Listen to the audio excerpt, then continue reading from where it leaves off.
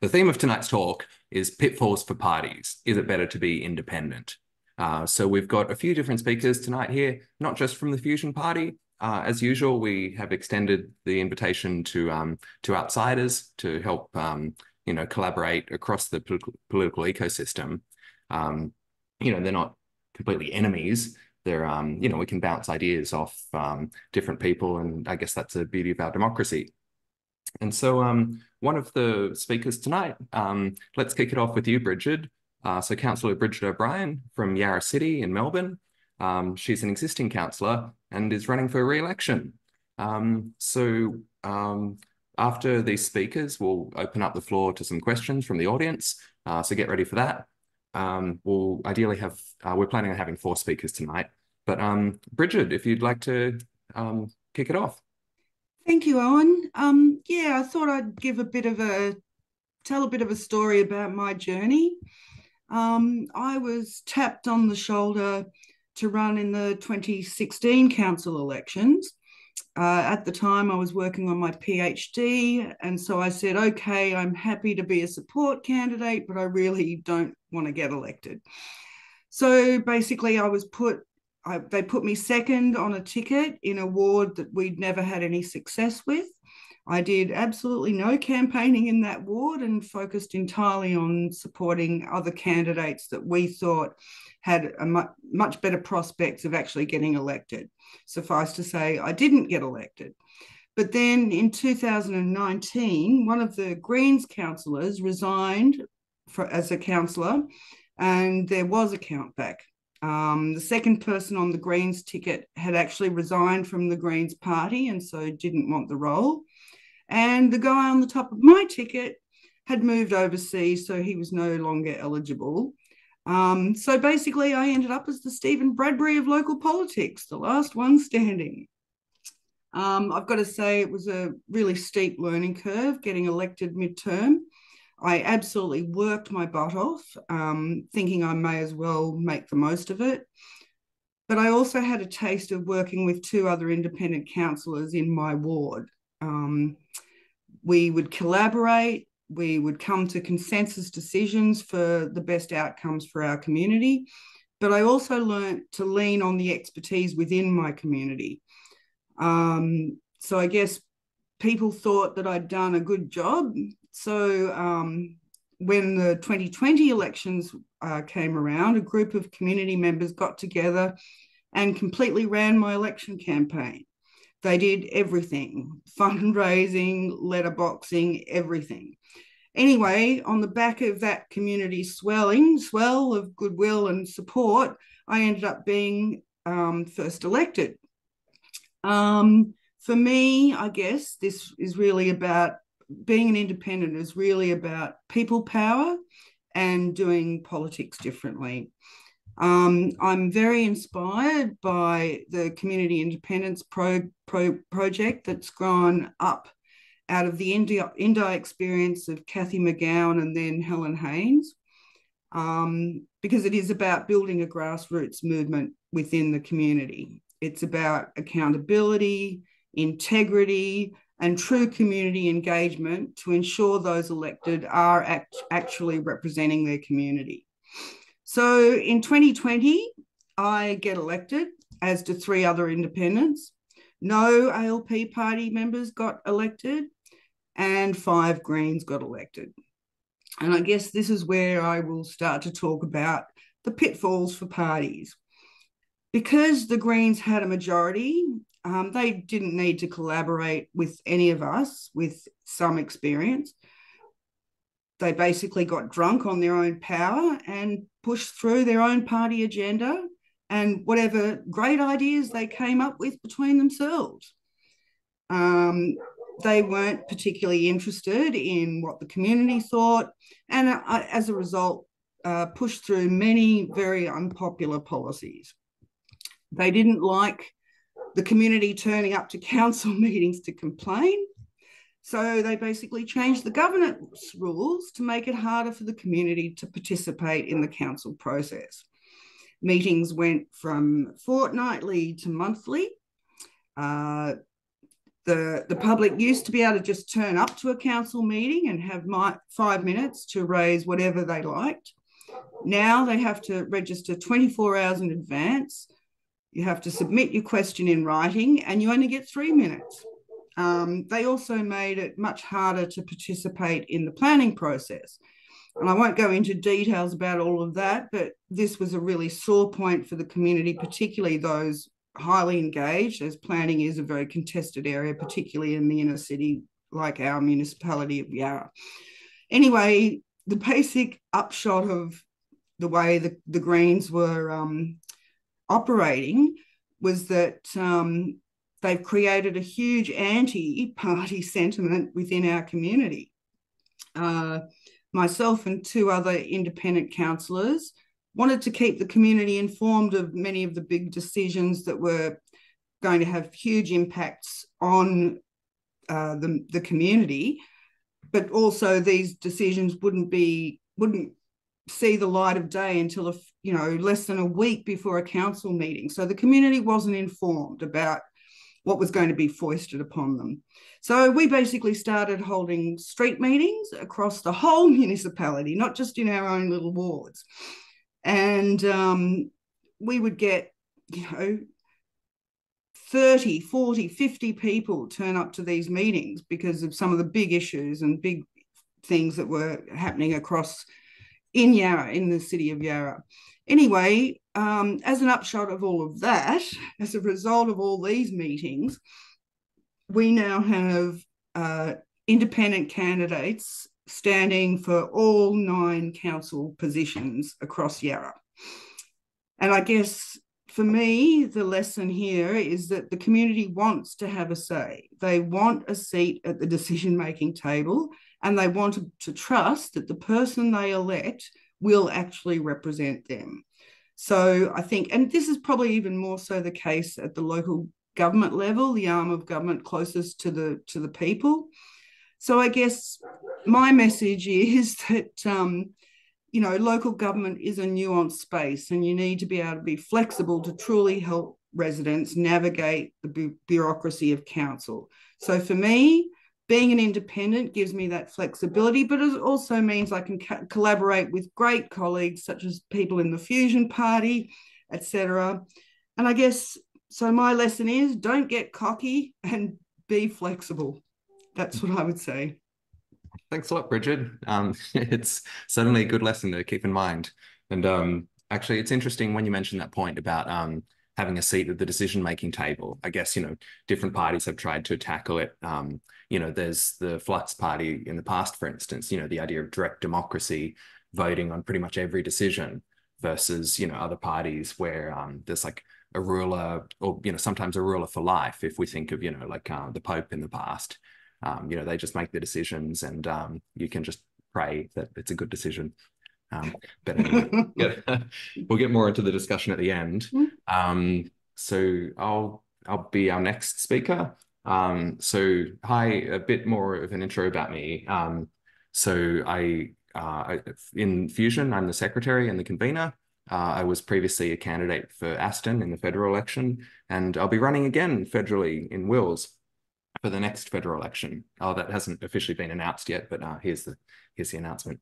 Anyway, so in thinking about pitfalls for parties, I'll be covering 3 main areas where we can see a difference between parties and independents. So first of all is obviously ideas. So when we say someone's independent, it's always, in the context of something else. We're independent from this assumed other power. So when we might say, for instance, that Australia is independent, we're implying that maybe we're not a vassal state of the United States. When a woman is said to be independent, the implication is that she's not financially dependent on a spouse. And so, some people, being independent, it means that you're not following someone else's agenda. And so, sometimes the Fusion Party, for instance, gets questioned. Oh, I've got to admit someone in the room. Simon, if you have power, can you please let people in the room as well? But back to the talk, sorry. If sometimes the Fusion Party and other parties are questioned on whether or not we're following the doctrine of the World Economic Forum, the G20, the World Health Organization, that sort of thing. And so this leads into my point that often independent is short for independent thinker. You came to your own conclusions. You're not, just drinking the Kool-Aid.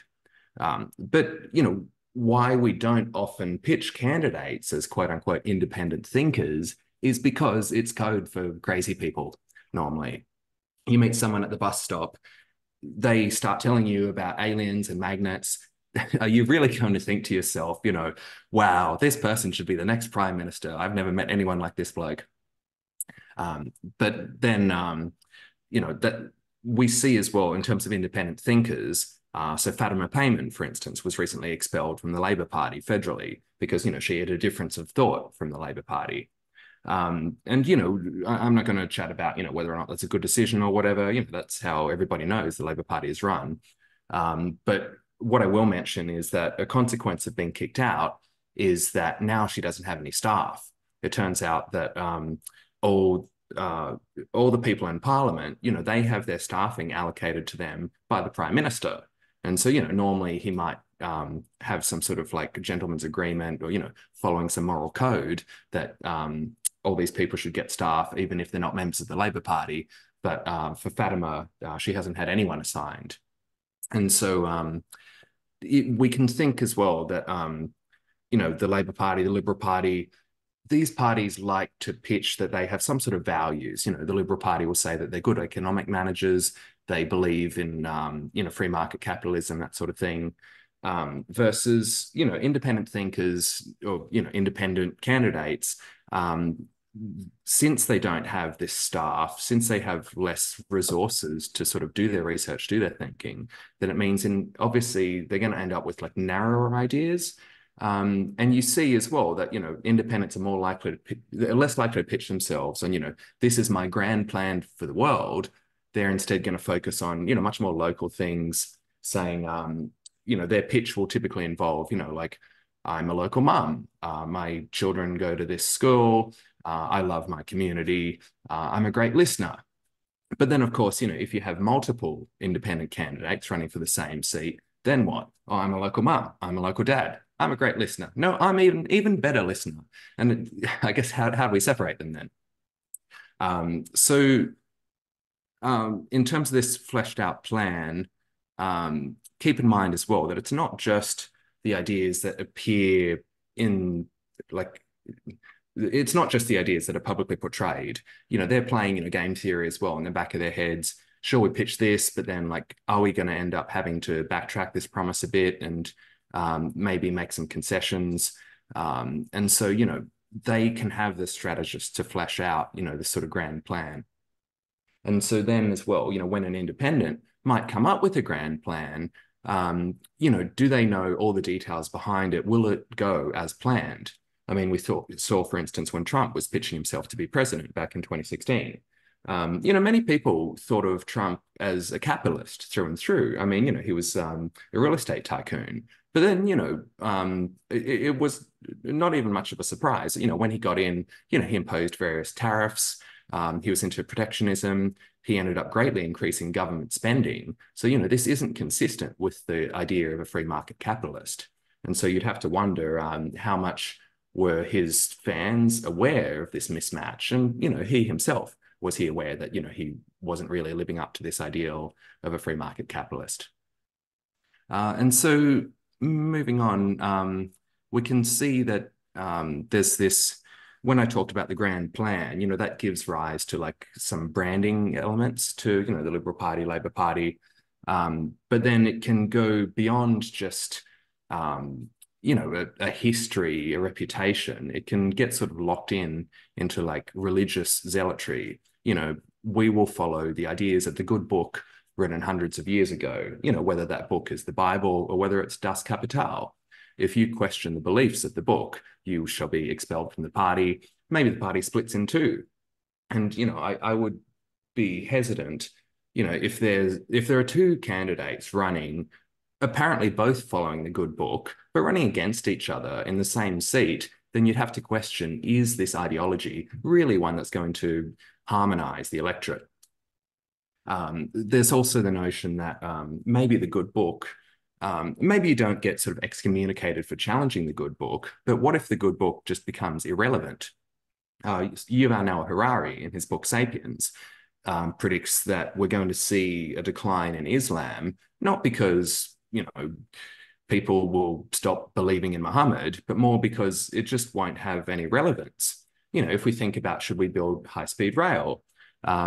Should we be allowed to, use precision fermentation to grow protein in a factory or a lab, as some people would say? What does, the Quran say about that? Oh, it doesn't mention it. And so if we're thinking about how should we run our modern society, what laws should we set in Australian Parliament, all of these books, hundreds of years old, just don't have enough insight for us. So we need to always be evolving new ideas. And as well, in terms of the branding lock-in, we see, for instance, if you're going to have a workers' party or the Labor Party, inherently it means you have to have workers. You have to have jobs, jobs, jobs. So if something is pitched like universal basic income, then, the workers might actually like it. But, the union bosses and in turn the Labor Party aren't going to adopt the idea anyway. So moving on. Oh, another good instance is the ban the box movement in the US. So when you apply for jobs, there used to be a box, it was common. The box would ask, do you have a criminal background? And then anyone who did have a criminal background would be discriminated against. They wouldn't be employed.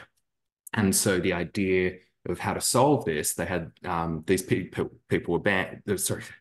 The people were campaigning, ban the box. Don't ask anyone if they have a criminal background.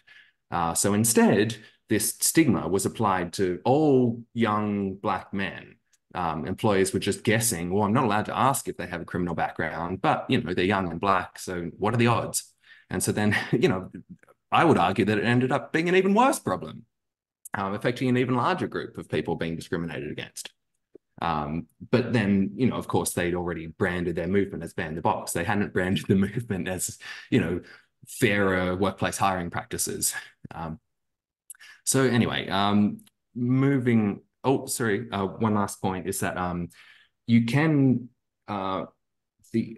in expanding on the point of maybe a narrow branding, so we see, for instance, the Legalized Cannabis Party, where, they're a party, so they could have the benefit of like sharing a broader set of ideas, but then some people are hesitant to vote for them because they question, if we elect you, we only know about a subset of your ideas. What are you going to do the rest of the time?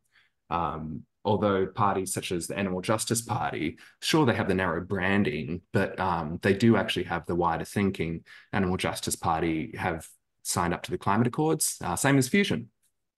So anyway, moving on, the second difference I wanted to talk about between parties and independent candidates is sticking to their values.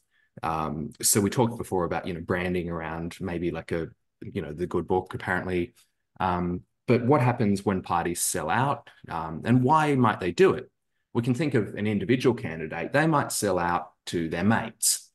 Maybe my mate is the publican, and I'll say, sure, I want high density for, Brunswick, but, you're my mate, and so I'll make sure that, you get to keep a good view.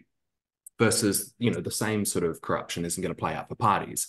Parties have connections with corporations, and, they can, we hear about, regulatory capture, that sort of thing. And so they can both sell out, but they're going to sell out in different ways.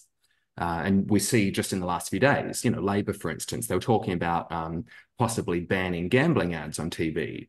But then they say, we're not going to do that because it's going to hurt, publishers and sporting leagues. And it's, you say you have a set of values, but then if you're going to not stick to the values for such silly reasons, no wonder people question, like, does the Labor Party actually stand for anything?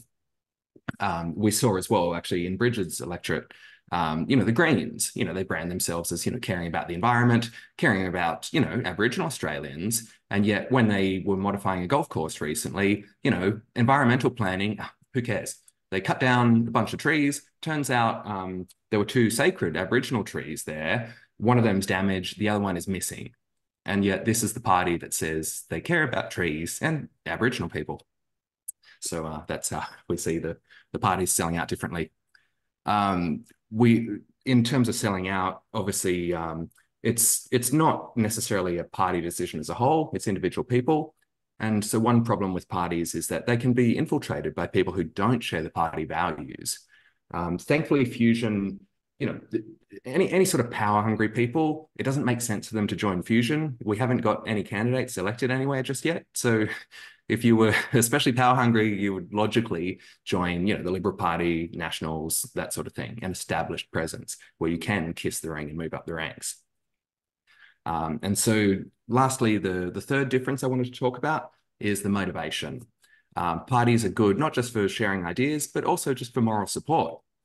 If we think of Mal Meninga, for instance, in his historically short 1-minute election campaign, would he have given up so quickly if he had a bunch of friends around him? It's not going to be the same.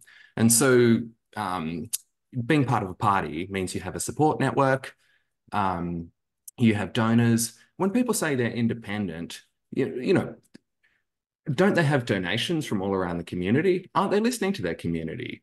Did anyone really achieve all that they did because they did it themselves, or were they standing on the shoulders of giants? And so an open question for the audience as I finish up here is this: is anyone truly independent? And in the trade-offs between parties and independence, which ones are you prepared to make? So on that note, I see we have our two other speakers here. Peter, would you like to go next? And Yes, could you please introduce yourself to the audience? I shall. Yes, thanks. Good evening, everybody. My name's Peter Allan. I have extensive experience of being in local government and in the political sphere, if I can put it that way. I originally joined the Australian Democrats way back in 1977 with Don Chipp and all those guys and girls, so which was quite a eye-opener for your first party. I was green as they come, and I don't mean green as in greens, but there's a green as they come and pretty new to the political game, so that was quite interesting in 1977, and Don Chipp got up and all that sort of thing. But moving on to trying to kind of encapsulate 30 odd years in politics into the 3 or 4 minutes or little thereabouts. So I'll just try and keep it brief. From then on, I was about 21 then in 1977. So that gives you an idea when I was born. But after that, I started to be interested in running for office. That came a little bit later on. Down the track when I was a bit older, and the first thing I was interested in was in local government, which was then the city of Nunawading. And I tried a couple of times in 83 and 84, and unfortunately I missed out, but nearly got there in one case. But in 1986, I said, well, I'm going to take a month off work, long service leave, blah, blah, blah, door knocked the entire electorate, and I was successful in 1986 as an independent. I wasn't a member of any party at that stage. I'd sort of fallen off the perch as far as political parties go. So I campaigned as an independent and financed my own campaign as an independent. So I didn't really have a party to sort of fall back on, and neither, which was in some ways, it was harder because with parties, whether you're running as an independent or endorsed for local government, you've got friends in the party that will come out and help you. And especially in those days, it wasn't postal, it was all attendance. So you had to man 6 or 7 booths, just like you do normally in state and federal, although there's a lot more booths in that case, but you still had to go through all that and man booths. But so we got there in the end. It was all family, friends, workmates. So we got there in the end. And then then I did a 3-year term because I was 3-year terms back then. And then that came through to 1989. We had a re-subdivision. And unfortunately, I lost my seat in that particular year. But we still had annual elections. So without not putting too much spin on it, then I came back in 1990, did another 3-year term, and then got back in 93. And then, of course, we had council amalgamations in 1994. So that was it. So I was out for a couple of years. Then we had the reorganisation under Jeff Kennett about the local government, and the city of Nunawading merged with the city of Box Hill, became the city of Whitehorse. So in 1997 came back, and at that stage I was a member of the Labor Party. However, the Labor Party was not endorsing candidates for local government in that particular area. They did in other areas, but in the city of Whitehorse, no, we decided not to be endorsed. So we were all running basically as independents, and everybody was independent, even though they were members of Labor Party. There was people in the Greens. Naturally, there was people in the Liberal Party that were elected, but they were totally independent. They didn't have anything to do with the Liberal Party, Labor Party, or we were just we knew each other, and we just did the business. And we were obviously, being party political, we knew what to do and how to campaign.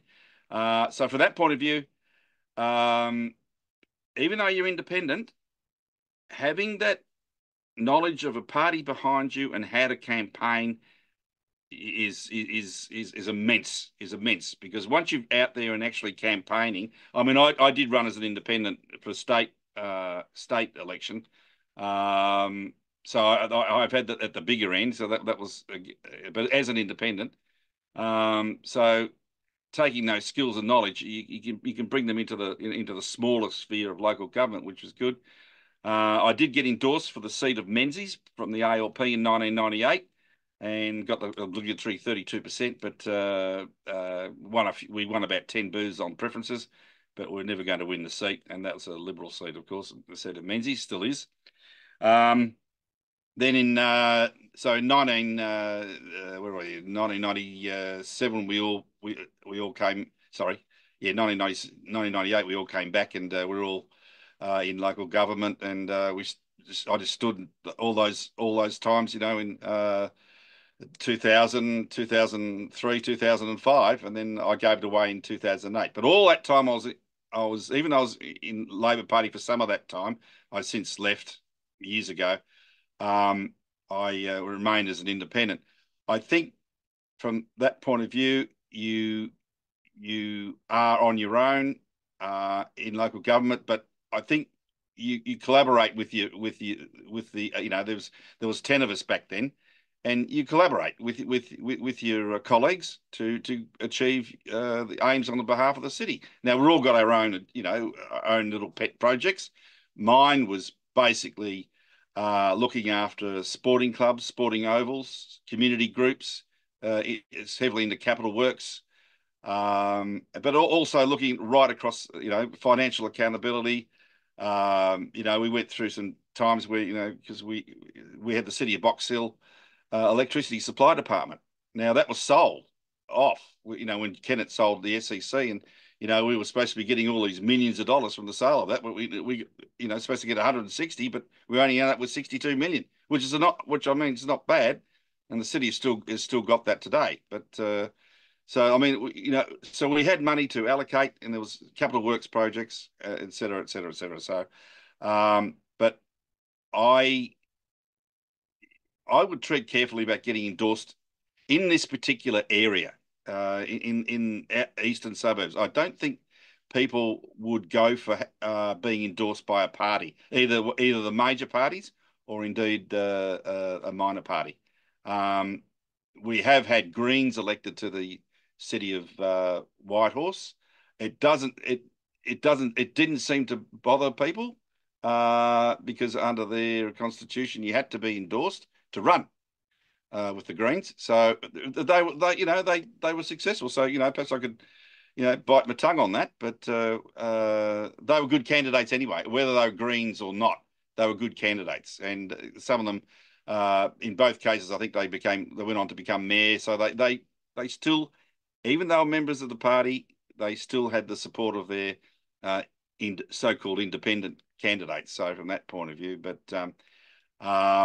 if I can just turn to this year's campaigning very briefly, if I may, there are a number of changes to the legislation for the 2024 elections. I'll just go down through. I'll just try and be brief as possible, Owen, with a number of points. The rolls close on the 7th of August, so everybody knows that. So that's all done. They're all elections for 2024 are all by post. There's no attendance election. Nominations open on the 9th of September and they close on the 17th of September at 12 noon. Make sure you're not going to be like the New South Wales Liberals and miss out. And make sure you have your nomination form in personally by that time. Hopefully you would have done that already. There's $250 cash deposit to nominate. And if you get more than 4%, you get that back. The online candidate helper is now available, and I've used it, and I've nearly completed all my forms there, and they're fantastic. It's just great. You just go for it, all lodged, even your photograph, and you run off the forms, and you make an appointment to see the election manager, and before the 17th at 12 o'clock, and then you lodge the forms, and then you're up and running. You know, you got a 200-word statement, and there's a nomination form, the statement with your photo, and there's the questionnaire form, which is a little bit of a new one on me because I didn't have to do that last time. But Bridgid would know a bit more about that, where they ask you, you know, what your vision is and what your qualifications are you endorsed, a few little questions like that. And that does go out to the public along with your statement and your photo. Now, there's one big change in this election is the fact that there will be attendance. When I say there's no attendance on the actual day of the election, what we call, I suppose you call it counting day. But if you're going to be away from the 18th, which is the day after nominations shut and the ballot has been drawn, if you're going to be away interstate or wherever, from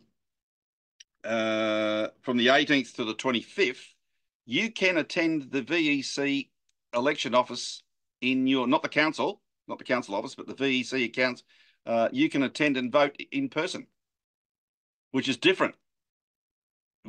So that means, you know, you might have to staff a booth, so to speak, for that period of time. Now, if people are going to be away, that they can register. They can register with the VEC online, saying, "I'm going to be away. Please redirect my." So you got options there as well. You know, you can either vote in person up at the electoral office, regardless of whether you've received the post pack or not. This is a point of conjecture too, because they're not posted out until the week commencing the 7th of October. So you can literally, if you're going to be away, you can go and vote on the 18th, register your vote, and that's it. But that doesn't stop them sending you out a post pack. So this is a point of contention. So people think, oh, if someone gets that in the mail, even though they've voted, they can vote again. Well, that's possible. Well, someone could vote for them, but there's a whole lot of, I don't know about it. I'm not, you know, that's up in the air about that. But so you can vote between, as I said, the 18th and the 25th of October. So now campaigning, if I'll just touch on that, what I plan to do during that time, as you know, they got rid of the how to vote guides at the 2016, I think it was 2016 local government elections. You used to be able to put a how to vote card in with your nomination form and your photo and well, back then it was your 150 words, but that's all gone now, and they got rid of that. So therefore, people don't have a how to vote card when they receive their ballot pack from the VEC. I counted that with other candidates during the last little while, and I said, what the best thing to do would make sure when you do one of your pamphlets, you get that delivered the same time as the post packs have been mailed out with your how to vote guide. So at least they've got something there. I think it helps, you know, it helps with preferences. It makes it cut down on informal voting. They only just put a 1 and all that sort of thing. So that's what I do to counteract that. So you got your ballot pack. It may not sort of be right at the same time, but it's better than doing nothing at all. So from that point of view, and then obviously before that, I've already done a pamphlet before that, saying here I am, la la la. And then finally, I'm going to do a pamphlet right near the end saying, please don't forget to vote. Now, that might be superfluous, but you may pick up, 3 or 4 or 5% of people that haven't voted and say, oh, I better go and vote, or I can vote in person, or post it in before the 25th. So there's all that sort of machinations to go through. But as I said, the main thing is that voting, if you're going to be away, and if you're registered or not. So I mean, there's a lot of things for candidates to do. Go to the VEC site. Make sure you're up to speed with all the qualifications and all the machinations as far as timing goes, because it's very, very important. Now parties, because we haven't got registered parties running like they do in New South Wales, and look what a debacle that happened there, because they've got parties that register for local government elections, so they can bulk lodge nomination forms, and that's obviously what happened when they mucked that up in Sydney. So, but we're all on our own. We have to do it in person. So make sure you do that, and make sure you lodge it before the 17th of September at 12 o'clock with your $250 cash or banker's check. So, or bank check. So, but it's been good. I'm running as an independent. I will stay, if I'm a member of a party or not, I'll always stay running as for local government as an independent. And I think people like it at that level. Especially in the eastern suburbs where they're not used to party political campaigning in council elections. So independent I am, and independent I'll stay. Thank you, Owen. Independent for life. Okay. Yes.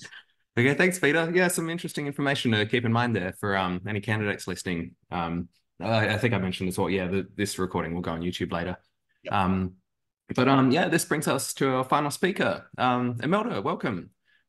If you'd like to introduce yourself to the audience and yeah, kick us off with your thoughts, the pitfalls for parties. Hi guys, so I'm Imelda and I ran as an independent candidate in Lingiari, which is basically the whole of the Northern Territory south of Darwin in 2022. And I am now back home in South Australia, which is why you see a windmill behind me. And yeah, look, a lot of great information given to you by the last two speakers. So I'm not going to go for any of that. But the thing I'll say is that, so basically the interesting thing about Lingiari, and I think the thing that makes me probably relevant to this couple of minutes, is that a lot of the campaigning and allegiance to party and independent and all that sort of stuff really doesn't exist in really remote areas. And that was the thing that made campaigning in the Northern Territory so unique. It's really grassroots politics. So it really comes down to how people actually perceive you as a person. And they vote for you as a person. So regardless of what your allegiance may be, they're actually voting for you.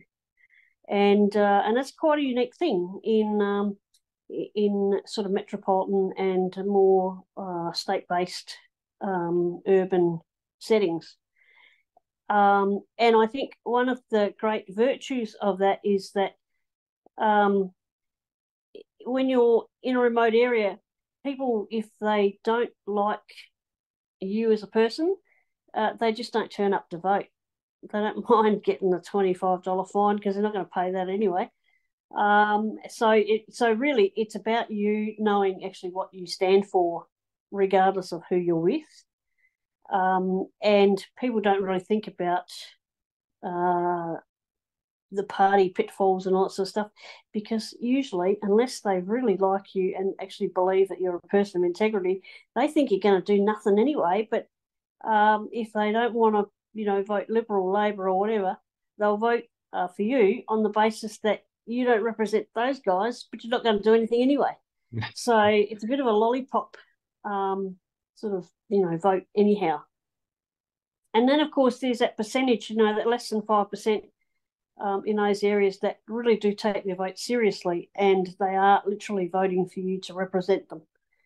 And that's very challenging too, because when you're in a geographical area such as Lingiari, you are technically representing all of the cattlemen, all of the miners, all of the horticulturalists, all of the green solar people, all of the fracking people, blah blah blah. So it's impossible to have an allegiance or kind of a stand for that. So really, you campaign on the basis that if you're really concerned about something, I'm the person that's going to be approachable, and I will listen to you. And if you can basically present me with a really good argument to take to the Parliament on your behalf, then I'll take it there. So you really are independent in the sense that you are actually offering to, one, understand the people's issue, and two, get enough consensus to then actually take that, to the Parliament. Whereas when you're bound by a party or a particular endorsement or whatever, sometimes you don't have that freedom. And I think, that was a thing that made standing as an independent in Lingiari so interesting in 2022, because I had a lot of people coming at me with a lot of different things. And I basically had to say, well, look, hopefully you can trust me to represent you the best I can when I get there. So, number every box. It's more about the vote than it is about how much money I can throw at you or what I can do for you, etc. And I think in some ways we need to bring that sort of that grassroots thinking to a lot of the stuff that we do in other places. And I think that's why the community independence projects in some ways has got people talking at that really basic level. And I think it's an important conversation to have, because it means we're actually thinking about what government at all levels actually means. And there you have it. Thanks a lot, Imelda. Yeah, it's interesting to hear, actually being able to know your local candidate in a federal seat. I mean, I think about, the ones in Melbourne, and, the idea that one person can really get to know, 100,000 people in their electorate seems pretty daunting. Well, that's the thing. I mean, you can't. And so, and you need to say that. And you also, need to say, hey, look, one of the problems that a place like Lingiari's had in the previous 30-odd years is it was represented by Warren Snowden, who clearly did not get to know 100,000 people. You actually spend, 80% of your time in Canberra, and then if you happen to get portfolios and committees and all those other wonderful things that you get when you're in a party and stuff, you, as the people say, aren't representing them at all. Whereas if you're an independent, you're not going to be on any of those things anyway.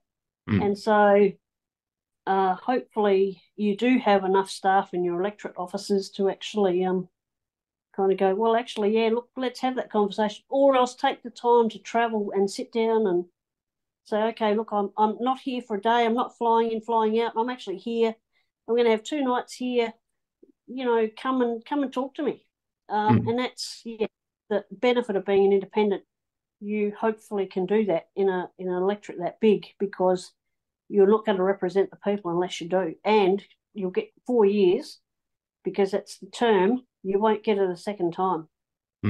Yeah. If you haven't at least had a crack at doing that grassroots politics in the first 2. Good to hear they're paying attention. Yeah. I might mention explicitly, if anybody else has questions now, so the I guess pre-written speeches are all finished. So if anyone has questions, please, put your hand up, join in the discussion. Actually, Bridgid, I have a question for you. A few of us have discussed the idea of, listening to voters. We hear now about the importance in Lingiari. How do you ensure that, how would you rate your listening abilities in Yarra? I think you have to provide opportunities so that, and for the community to share their views with you. But also, once you've been doing the role for a little while, you also end up hooking up and knowing, where the community groups are, and who then have, a broader network, so that you can then get other people to filter information back into you. And that's what I really, when I talk about leaning on the expertise of the community. I don't have the answers to all things, but there is a huge amount of expertise within our community, and it would be madness not to lean on that or rely on that. So it sort of is a matter of putting feelers out often on very, very disparate, different issues, whatever that might be. But one thing I did want to just add to what Peter said, with regard to preferencing, even though you can't publish a how to vote card in your VEC information, at the last election, I noticed that a lot of candidates would be saying, I'm running on a ticket with so-and-so in there 150 words or 200 words or whatever it is. So that's one way of getting around that, Peter. Yes, that's very, very true. And of course, you under VEC rules, you get permission from each other. Yes. Yes, of course. Yeah. Yes, that is one way. That's one way of doing it. Of course. Yes. Yeah. Fully endorse that.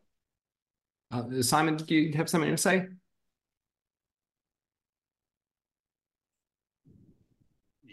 Can you hear me? Yeah, we can hear you. Yeah, I just had a question for you, Owen. You mentioned something about how parties lose their way and stop following their values. I'm just wondering, does Fusion have any way of ensuring that doesn't happen to us? Yeah, actually, that's a good point. I should have I should have covered it during the speech, actually. But yeah, I guess, Fusion has our values, our 6 values, including ecology, advancement. But then also in terms of how we flesh this out into policy. So Drew, for instance, our president, has fleshed out, I think it's 25 pages of our principles and values. So, drilling deeper into the values, pretty much 4 principles per value, to ensure that, when we're coming up with new policy ideas, how do we ensure it sticks to our current values, but also ensures where there might be any sort of conflicts between them. How do we resolve those conflicts? It's quite extensive, yeah. And so, I mean, hopefully we'll be able to stick to it in the future. It is a bit daunting that, I guess, when we hear about these problems of the Liberal and Labor parties being infiltrated by, self-serving, power-hungry people, it is going to be tough trying to stop that from ever happening to Fusion.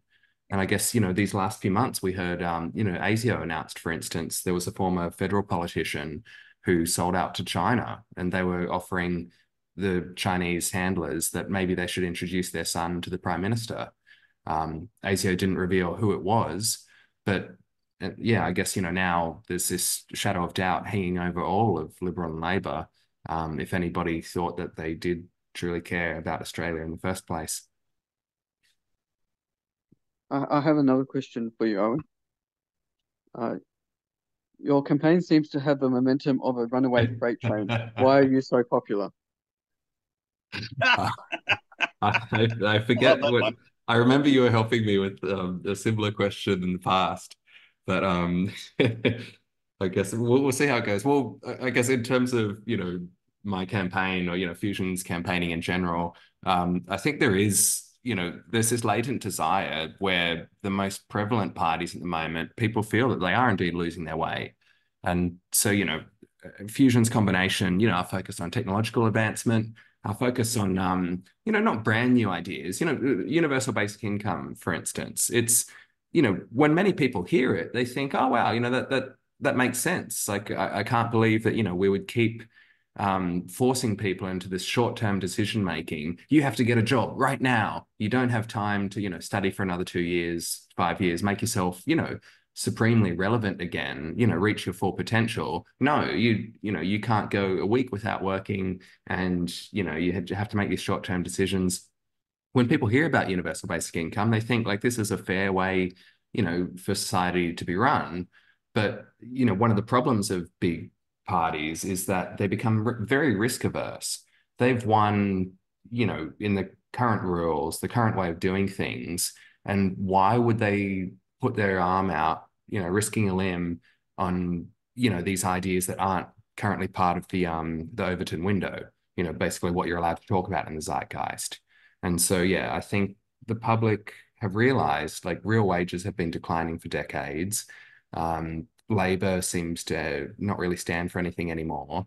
The Liberals are flip-flopping about whether they support nuclear, and what are their other new ideas for the next election? They're doubling down on anti-immigration again. We've already had that before. Like it's just people are uninspired by the main parties, and I think that's fundamentally what's driving not just Fusion but also the Community Independence Project.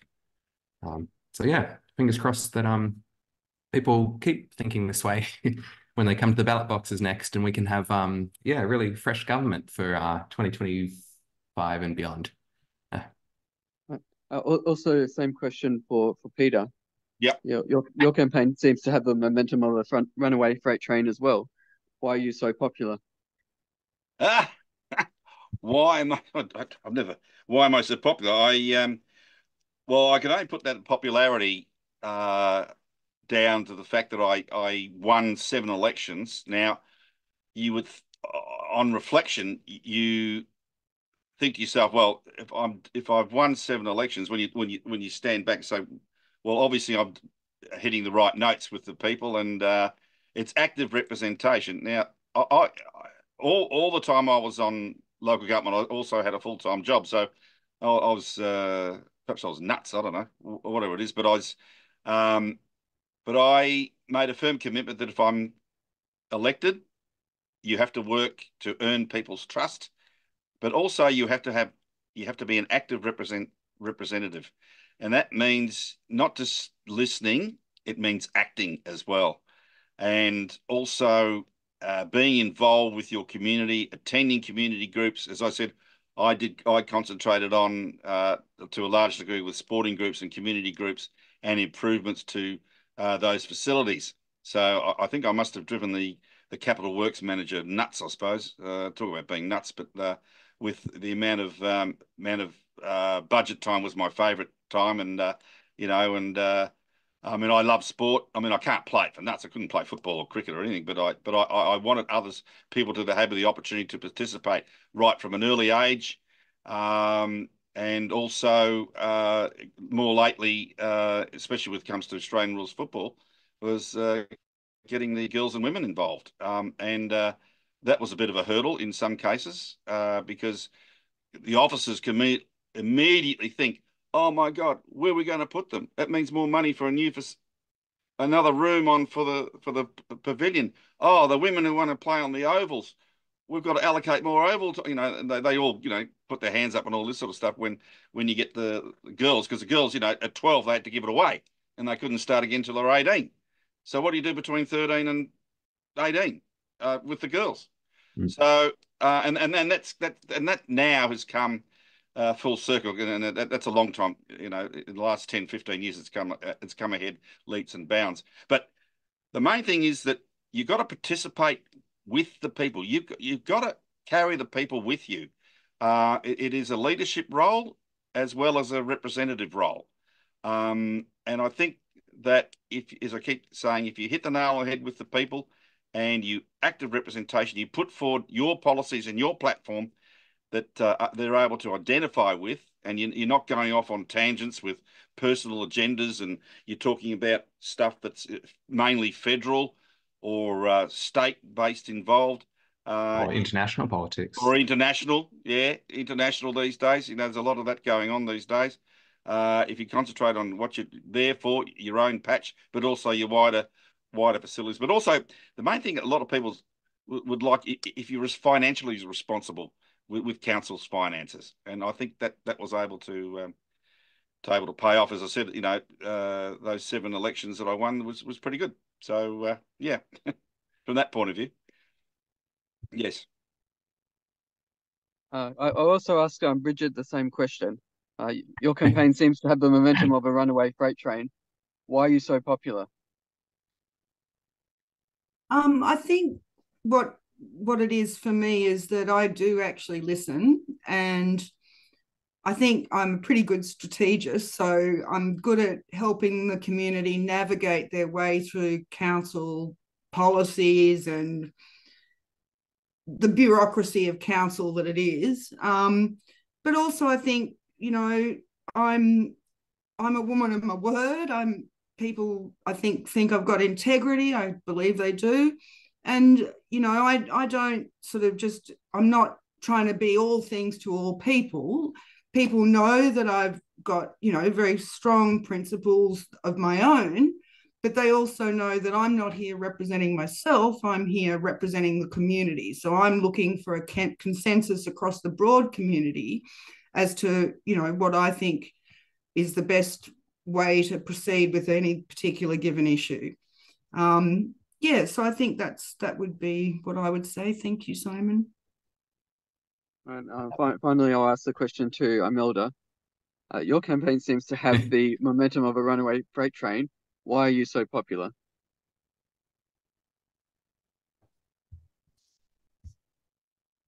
Oh, Imelda, you're on mute. And oh, look at that. Am I there? Yes. Yeah, perfect. Hello. Okay, so yes, I'm a runaway freight train. I'm known as the GAN, and I'm not running for Parliament at all this time. I'm thinking about it next year. And yeah, with all the guys above, you know, you've got to take the people along with you. You have to hit the nail on the head. You have to be honest. You certainly have to be approachable. And if you do that, then you'll get to Darwin before everyone else. Good to hear. I wonder, actually, so we mentioned before about, you know, parties losing their way, people losing their way. I wonder, you know, Peter, Bridgid, perhaps you two would be most relevant for this, you know, having spent years on council. How would you describe the transition? You know, someone's campaigning, they're very enthusiastic, they're very passionate. How is it? Like, what's the process where they just start to care less? And, you know, are just there to collect the paycheck. Is that an accurate characterization, by the way? I think that can be accurate, particularly of people in parties, I've got to say, because they sort of think, oh, well, the party's going to chug along doing its business and I'm just here in the hot seat. But I guess my advice to anyone who does get elected, particularly, you know, someone from a small party or an independent, don't drink the officer's Kool-Aid. Is all I can say. Don't, you know, absolutely don't be pushed around and browbeaten, because you're the person who's actually been elected, not the officers, you know. So you're there to stand up for your community. I guess that's what I would say. Yeah, I agree with that 100%. Yeah. You are the elected representative. There is a lot of argy-bargy between officers and councillors, and sometimes that's where councillors get themselves into trouble, I think. They think they're all lord and masters. They can lord it over the officers and tell them what to do. Well, you can to a certain degree. There are codes of conduct these days, and you've only got a certain amount of power, and you've got to keep that ego in the bottom drawer, as that long time song says from the Skyhooks. And that could be a bit deflating for some people. You know, here I am, I'm the councillor, you know, I'm the big councillor. And when I say jump, they should say how high. Well, I'm afraid that sort of stuff will go, you will last 10 minutes, if that, doing that sort of stuff. And that can be frustrating for some people. So when you say people lose their way, yeah, they can lose their way, because, you know, it can be ego boosting. There's no doubt about that. And some people, you know, they love it. You know, it's like a drug. And when they lose their seat, you know, they're all lost. But Jim Wilson. Yeah, well, yeah. I mean, that's human nature. We're all human. But I mean, you go into this game knowing that you can win, but you also know, you know, you're only good as your last election, and or the next election, I should say. You're only good as the next election, and if you know people beat you, I mean, I've beaten a number of councils over the year, which is really good, you know, as far as I'm concerned. Not too good for them, but anyway, that's the way. That's politics. But the main thing is that you don't lose your way, and I think that there's enough help there from your colleagues, and you know, if you need to get for God's sake, get professional help, but don't lose your way. Is that covering the point, Owen? Yeah, it's I was mainly curious about like what the process is, how they do start to lose their way. I was presuming it was more sort of corruption and kickbacks. but Oh, it well, sounds I as though, didn't. Yeah, I didn't know you were getting that. Well, oh, okay. I have never seen that, and I oh, never participated myself, I must say. But I've never actually seen anybody being bribed, or not bribed, or bribed or anything like that. oh, you never suspected it, yeah. I've never suspected it, Mm. and voting patterns over the 19 years I was in local government, I've never actually seen that. But what I have seen though, I'll say it from a party political view, is when I was in Whitehorse Council, and I was a member of the Labor Party, but I sort of dropped out in the latter years because of policy decisions and from the Bracks government. It was back then, especially over the Eastern Freeway and all that sort of thing, turning it into the tollway. That broke the camel's back as far as I'm concerned. Mm. But I did see, would you call it corruption? But there was a lot of councillors who were in the Labor Party, and they wanted to go further. They saw it as a stepping stone, and I'm guilty as that, because I was in the Labor Party. I thought, oh, local government, but I didn't. I was already an independent before I joined the Labor Party. So, would I ever go any Further further? than a tollway? Sorry? Further than a tollway? No, sorry. Further politically, like state government or federal government. Oh, I see. Wanted to Yeah. move up the Oh, ranks. that's what I meant. Yeah. Yeah, The I scale see. up and all that sort of stuff. A lot of people did use it for that, and a lot of people do. That's natural. They do use it as a sounding board to go onto higher office, and there's nothing really wrong with it. But what I did see from time to time is when they use their position as a Labor councillor or a Liberal councillor or in the party, that they support issues and projects that the current state government or the opposition want to put forward. So Oh, even they're if it's outwardly, not good for the yeah, council, I they're see. outwardly using their party political nous to try and curry favour with the government of the day, or the pre-selectors in their local electorate of the day, and all this sort of stuff. So that's about the only thing. If is that a form of corruption? I don't know. That's for other people to decide. I would, But that's about the only thing I ever saw people lose their way a bit, if you can call it that way, straying from what their role was as a local government councillor, and using that. So that's when party politics starts to muddy the waters, so to speak. So, but that's about as the worst I could really say about that. But yeah. Anyway, they get found out, or they don't get anywhere, or that's Yeah. life, isn't it? That's life. That's political life. Yep. Bridgid, did you have something to add?